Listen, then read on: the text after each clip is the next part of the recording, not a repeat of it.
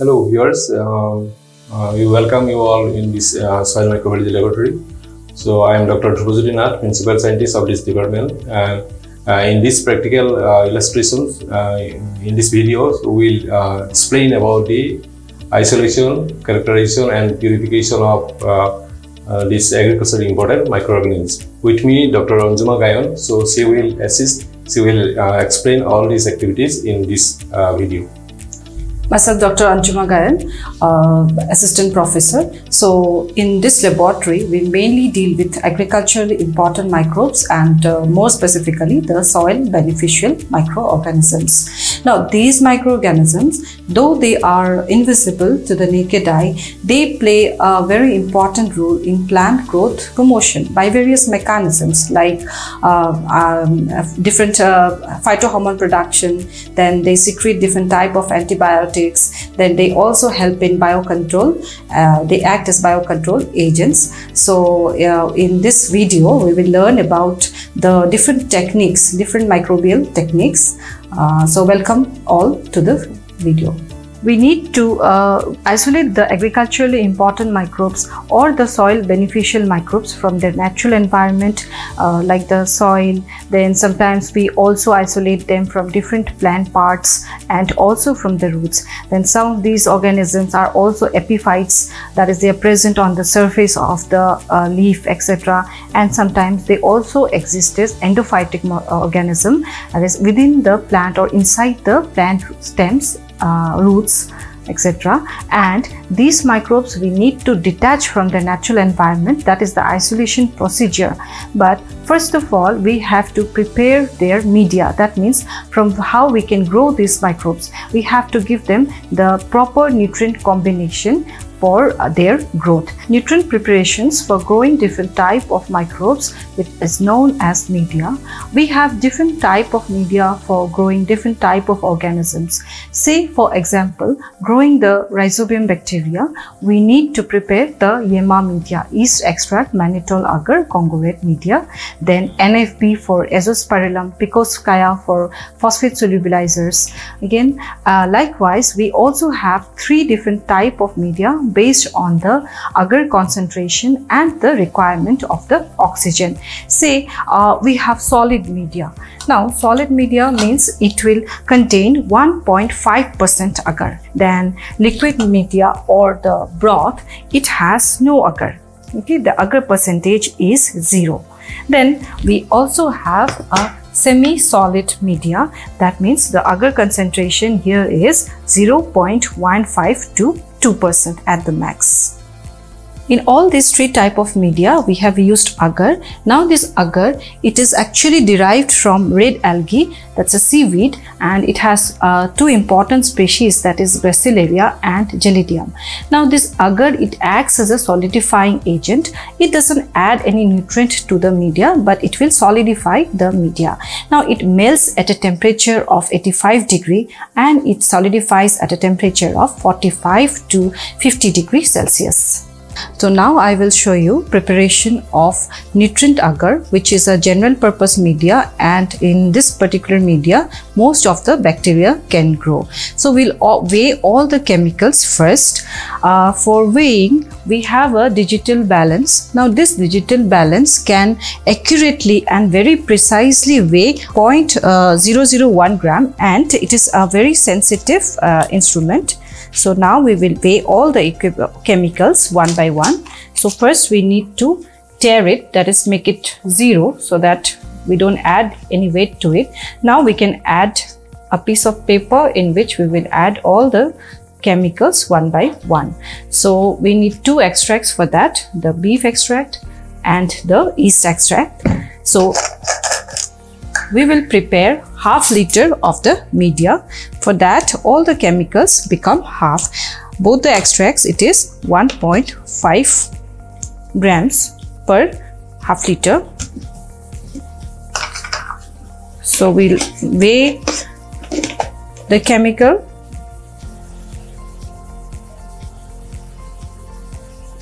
We'll weigh the chemical first. Then we will put it in the beaker. So we have already weighed one media. half liter of media. This is again the nutrient agar media. So the agar that we have to add in the media, that we have to put in 2 conical flasks. And for let's say if we want to prepare 500 ml of media, the agar should be added half. That means for 250 ml it will be 3.75 grams. So we have already weighed the agar here. Now we have added 450 ml of water in the beaker. Now before that, adding the media to the conical flask, we have to adjust the pH in the pH meter. The pH we need to maintain, it is 7. So we will adjust the pH here now.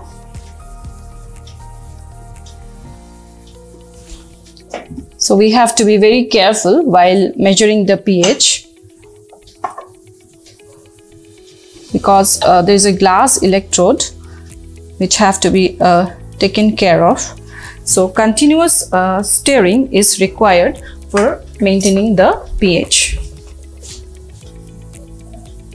So now we have adjusted the pH to 7. So immediately we have to clean the glass electrode with distilled water.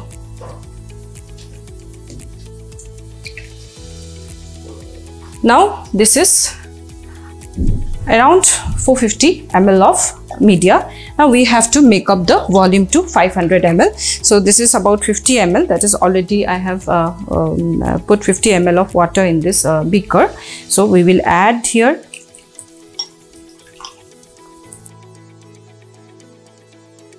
After making up the volume to 500 ml, we have to stir it properly and then warm up a bit, because so that we can mix all the nutrients, all the chemicals that we have added.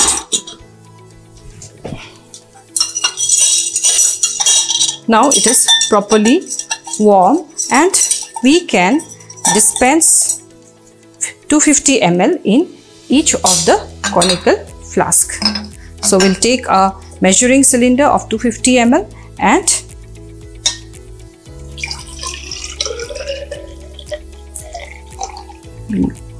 and each of the flask, conical flask, we will dispense the broth. Agar we have already added 3.75 in each of the flask.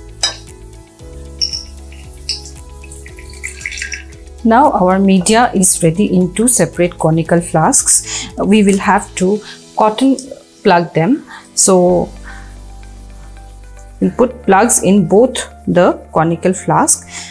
Now while putting the cotton plug, we have to be very careful, because we have to look for a sound. One sound should come while putting the cotton plug. That means there is no air inside. So similarly, we will put cotton plug in the second conical flasks. Yes, now it's ready. So now we have to cover them with brown paper.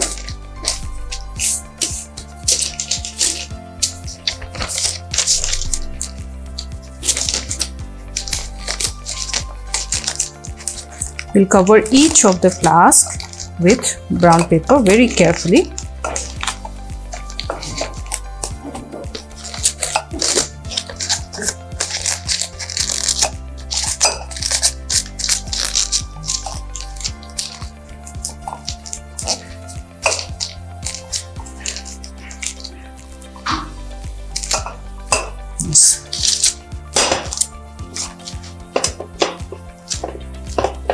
Similarly, we'll cover the other flask and then it will be ready for sterilization in the autoclave.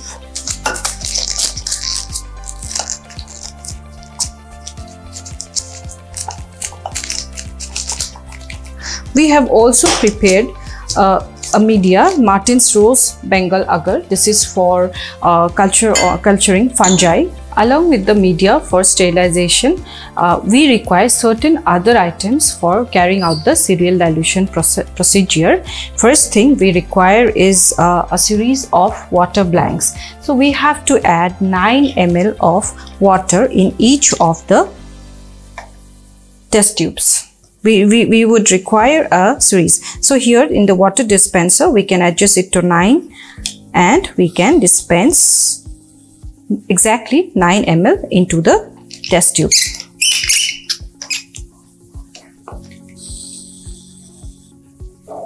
So similarly, actually we have already prepared this 9 ml sterile test tube, and along with that we also require micro tips of varying size. These are small micro tips. Then we also require micro tips of 1 ml size. Then spreaders we need. Now spreaders and also some micro tubes. These spreaders and micro tubes we can put together in the basket. These are the items that we require. We'll seal it properly. Then these are the items that we require for the serial dilution procedure. Now apart from that, we need Petri plates for pouring the media. So these Petri plates we need to pack in brown paper for dry heat sterilization in the hot air oven. So these are the various items. So always we should prepare a checklist of the items that we require for serial dilution. Say we have 9 ml of a series of water blanks test tubes, then we need micro tips, then micro tubes, and also distilled water in a reagent bottle, small reagent bottle. We can add put some distilled water. So now we are ready for moving on to the autoclave and for the sterilization purpose. But the Petri plates that we have packed, so this we will sterilize in the hot air oven. So this is a hot air oven. It is used for sterilization of glasswares, including the Petri plates, and we can sterilize different type of glasswares and Petri plates. Here actually for all routine works we need to maintain a temperature of 160 degree for 45 minutes to 1 hour, and it has 3 periods, that is the heating up period, then holding period, and cooling down period. The main principle behind this hot air oven is it is by dry heat sterilization. There will be desiccation of the microbial cells as well as oxidation of the cellular components. So it will be switched on for 45 to 1 hour for 160 degree temperature. So this is an autoclave where we can sterilize the media, and it is actually a double or triple walled iron or aluminium vessel which is fitted with a heating element, a pressure gauge, and a safety valve. So the basic principle of this autoclave is that it works under the principle of moist heat. So when we boil the liquid, what happens exactly is there will be a rise in temperature. The temperature will rise to 121 degrees Celsius, and at that much of temperature the pressure will rise to 15 pounds per square inch, and it will be maintained to about 15 to 20 minutes. So after that much of pressure and temperature, all the items will be completely sterilized, and the different vegetative cells, spores, cysts, all will be killed. The moist heat will be able to denature the proteins of the different microbes which are present in the media. Now we will switch on the autoclave. So before complete sterilization, what we have to do, we will release the air. This is a precautionary measure. So when the pressure rises to about more than 5, we will release, all the air will be excluded, and immediately we also have to close it.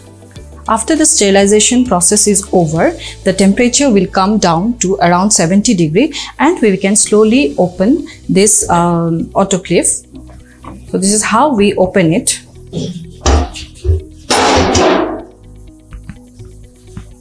Now we will take out all the sterilized items in a plastic tray, and we will move to the laminar airflow room for pouring of the media. Now we will pour the media. Before pouring the media, the important step is we have to clean the laminar airflow bench with 70% alcohol. Now this 70% alcohol, it is a stronger solution and it will slowly coagulate the bacterial cells or any other microbe which is present, and it will completely kill it.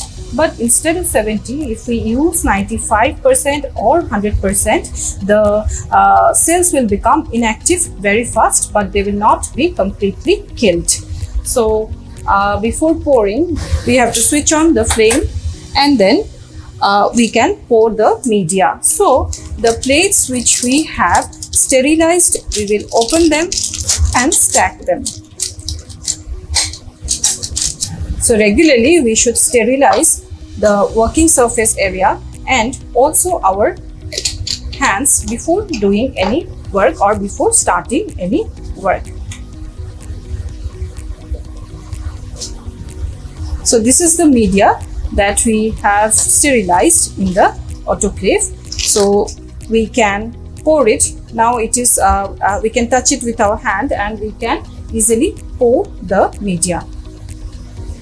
So again, for precaution, we will just bring the mouth of the conical flask near the flame and slightly heat it, and then we can pour. So this is how we hold the plate with our left hand. We'll just open it a bit and we can pour it. We'll pour around 15 to 20 ml of the molten media and gently we'll slide it through the bench of the laminar flow, and we will stack one by one. Similarly, we have poured this media. This is NFP media for growing the Azoospermillum bacteria, and this is Yema media for growing the Rhizobium. Now our all media is ready. We can go for the serial dilution process, which is a successive 10-fold dilution to isolate discrete colonies. So for that, we need a series of test tube which is already prepared, and we can mark it 10 to the power minus 1 to till 10 to the power minus 6. The first step is to add 1 gram of rhizospheric soil. We can also take rhizospheric roots in case of Azoospermillum bacteria, but if we say want to isolate Azotobacter or say phosphate solubilizing bacteria or some other bacteria, then we can go for we can take 1 gram of soil in 9 ml of distilled water. So the soil should always be rhizospheric soil. 1 gram of rhizospheric soil. So this becomes 1 gram in 9 ml of distilled water. So this becomes 10 to the power minus 1. Now we have to vortex it.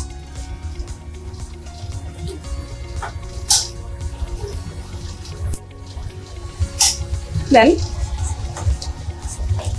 from 10 to the power minus 1, using the micropipette, we can take 1 ml and successively we can dilute till 10 to the power minus 6. Alternately, what we can do in microtubes, append of microtubes, we can take 900 microliter of water. So here I have arranged from 10 to the power minus 1 till 10 to the power minus 6. In this case, the dilution rate becomes same. It remains same. But say if you want to do it directly in this append of tube, then instead of 1 gram of soil, we have to take 0.1 gram soil. So now from say 10 to the power minus 1 dilution, we have to transfer, instead of 1 ml, we have to transfer 100 microliter. So this I have already adjusted to 100. So 1000 microliter is equal to 1 ml. That we always should remember and adjust these micro pipettes accordingly. Now from 10 to the power 1 dilution, we will transfer 100 microliter to the 900 microliter append of tube, which becomes 10 to the power minus 2. So from 10 to the power minus 2, we can now transfer again 100 microliter to the next tube, which will become 10 to the power minus 3.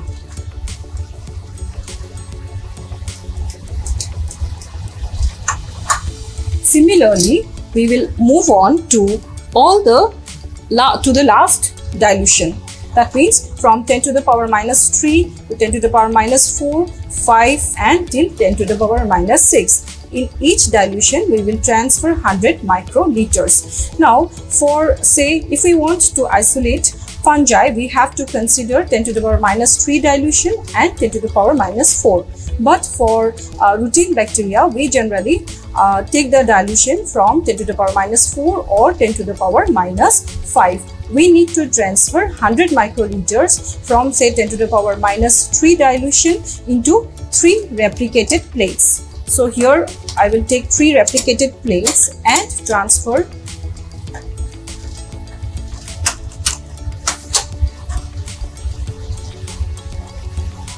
100 microliters to each of the plates. We'll just put it at the center of the plate.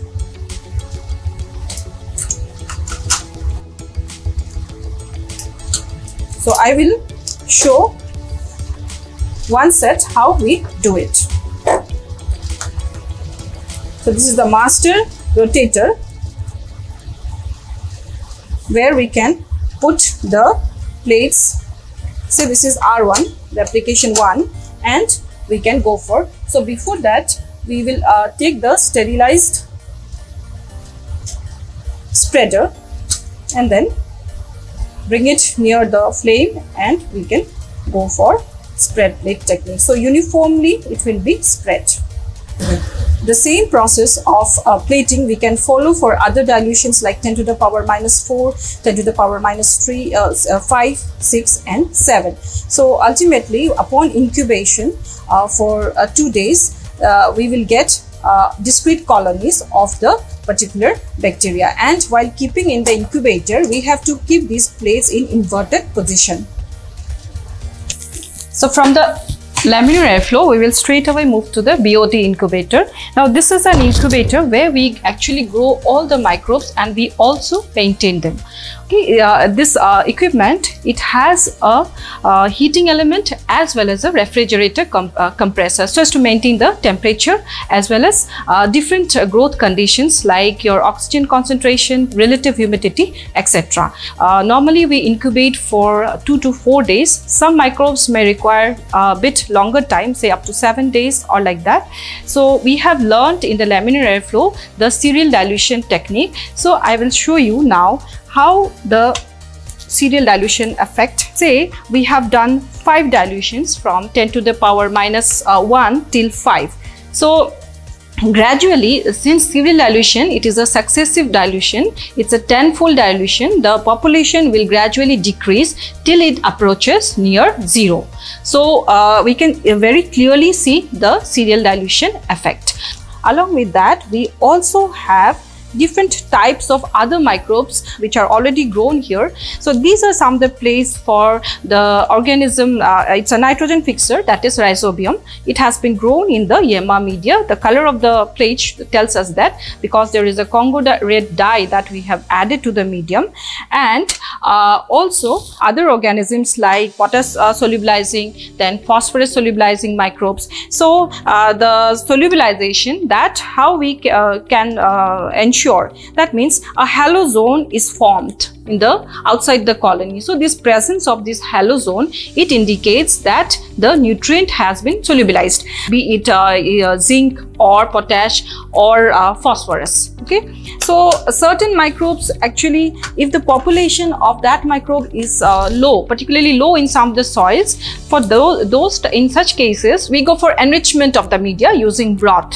Okay, so in this case we have enriched the media with zinc broth. So what we have observed is that where we have enriched the media, the particular organism, that is zinc solubilizing bacteria, it is able to solubilize the nutrients. Okay, that means we can see full growth in the plate. It has completely solubilized the nutrient and it has eaten up the nutrients. But in the other case where we have not enriched, the organism is not able to utilize the nutrient sources. So these, likewise, we also have some broths which have been prepared for biofertilizer production, that we will gradually learn. So we have different types of broth. Okay, so in conical flasks, some in very big conical flasks, and we also have some other type of media.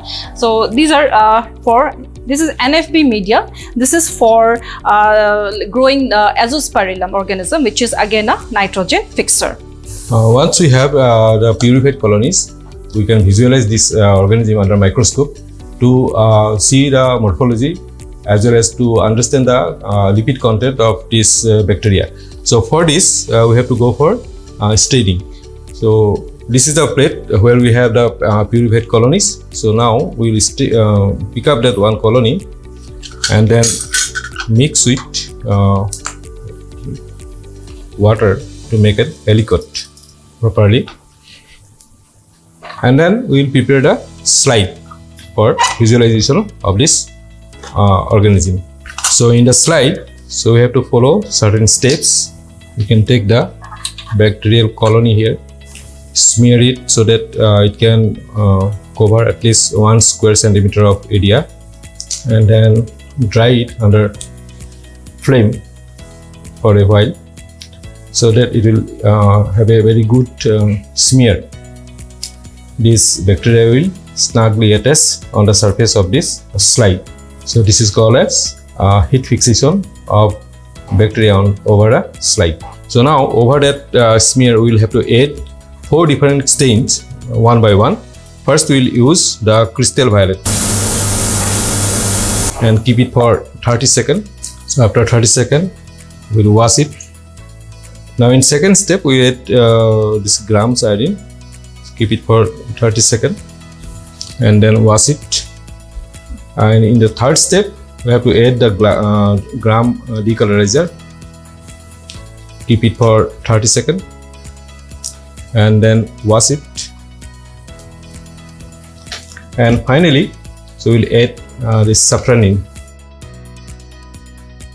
So which is also called as counter stain, and keep it for 30 seconds and then wash it. So after that, finally we have to air dry and then view under microscope. After gram staining, we can observe the slide under the microscope. So this is a compound microscope which is fitted with a camera as well as a SD card. So we'll observe the slide now. And this particular microscope, it is connected with the software system, and here we can clearly observe pink colored bacteria, which tells us that this is gram negative. The shape of the bacteria is rod shaped. They have a higher lipid content. So this is a gram negative bacteria. After all the isolation, purification and characterization, we cryopreserve the microbial culture and preserve them in the deep freeze at -20 degrees Celsius. So here we have different beneficial microbes like Azotobacter. We have preserved them in 15% glycerol. Then we have cultures of different organisms like Rhizobium from different pulses. Then we have some methylotrophs. Then so different other beneficial microbes are preserved in the deep freeze at -20 degrees. So finally, we use all these beneficial microbes for preparation of biofertilizers. So viewers, this was all about the agriculturally important microbes, their isolation and purification. So for any queries or feedback, please contact us at the comment section. Thank you. Thank you very much.